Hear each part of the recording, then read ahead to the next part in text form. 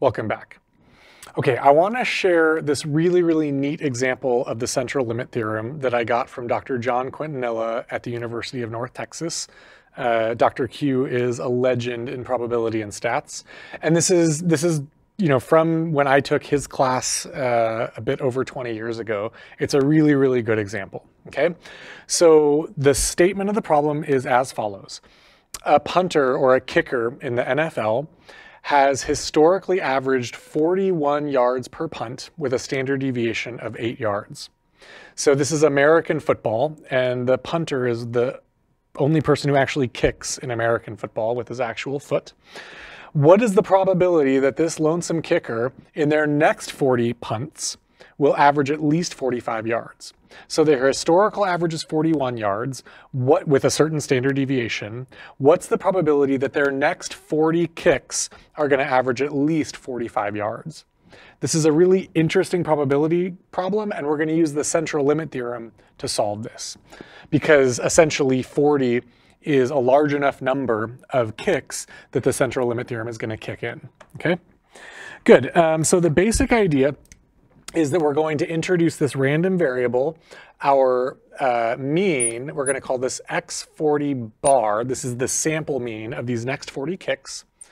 This is 1 over 40 times the sum from I equals 1 to 40 of the random variable xi, where xi is the distance of each ith next kick or next punt. Okay, so xi we're assuming is distributed according to this distribution with an average of 41 and a standard deviation of 8. We don't know what the distribution of the punter's kick length is. It might be Gaussian, it might be Poisson, we don't know, but we do know its mean and its standard deviation, and that's all we need to compute this probability with the central limit theorem. So this is our random variable. I'll write down some more facts in a minute, but the basic statement is what is the probability that this x40 quantity, this x40 bar, the average of the next 40 kicks, is greater than or equal to 45.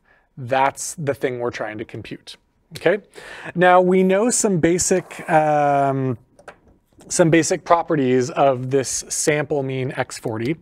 We know that the expected value of the average next 40 kicks, the expected value is 41.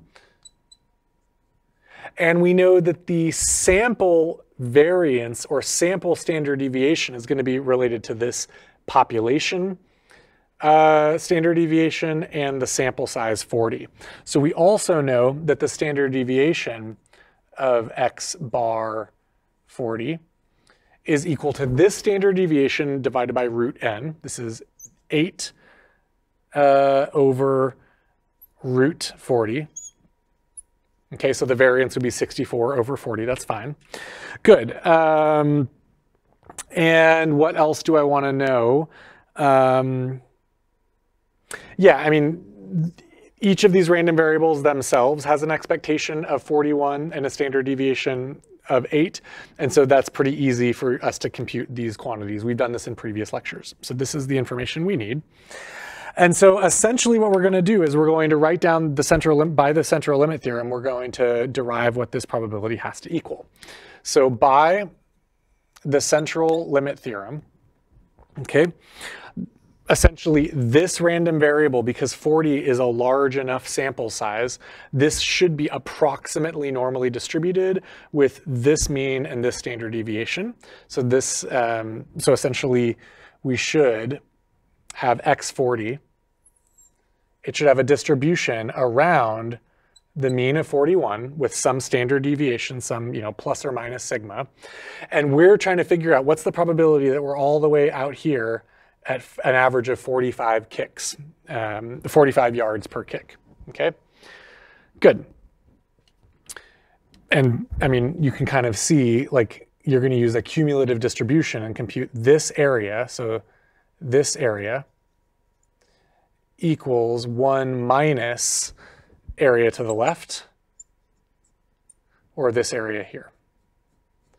So we're going to take this random variable, we're going to subtract the mean, divide by the standard deviation to turn it into a standard unit normal, and then we're going to compute the area to the left of this value, which is some standard deviations to the right of the mean.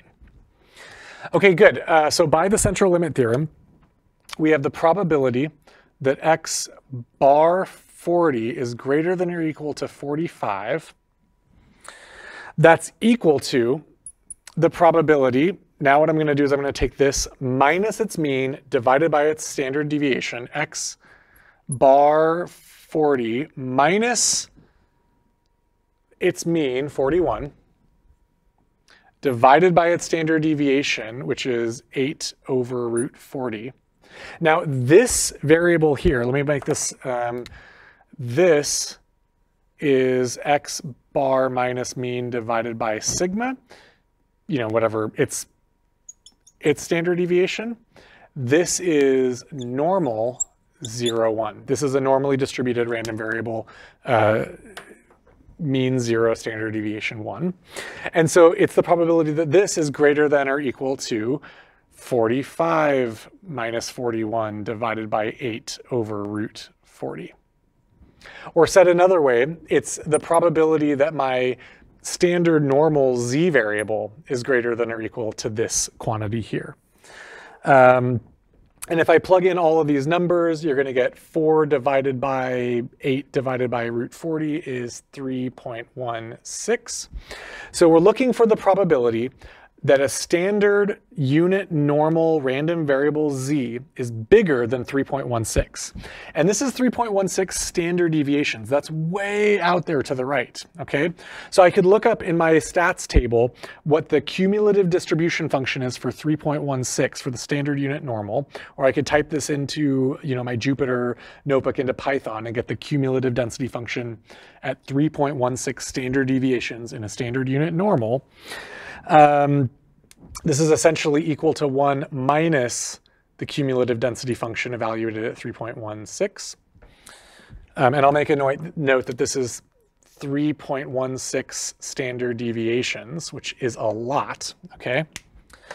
And if you look this up in your kind of back of the statistics books tables, you're going to find that this is approximately 7.8 times 10 to the minus 4.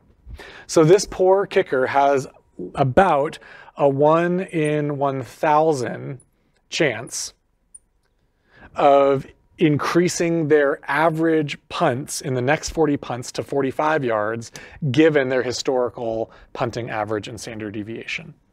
Now, this is kind of a cute example. Obviously, people can change, weather can change, you can get injuries. These are not independent events, and this is not a fixed distribution. This is probably a wandering distribution. But if you assume independence of the kicks, if you assume that there's just, you know, kick after kick after kick are all distributed from the same distribution, then there's less than a 1 in 1,000 chance that the kicker can increase their punt average to 45 yards. I think that's really cool. This is a great application of the central limit theorem. It shows how you can compute something pretty interesting by, you know, creating this random variable, realizing that 40 punts is enough for the central limit theorem to kick in. The sum of all of these individual punts is going to be normally distributed. And so you can subtract off the mean, divide by the sample standard deviation called the standard error. And now you have a unit normal random variable, and you can compute exactly how likely it is for that to be more than 3.16 standard deviations outside of the mean. And that's what 45 yards is to 41 yards in the next 40 kicks.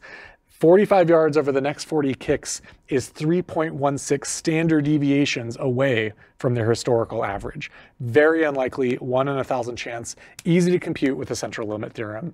Thanks to John Quintanilla. If you see this video, email Dr. Q and tell him thanks and that you liked this example. Okay, thank you.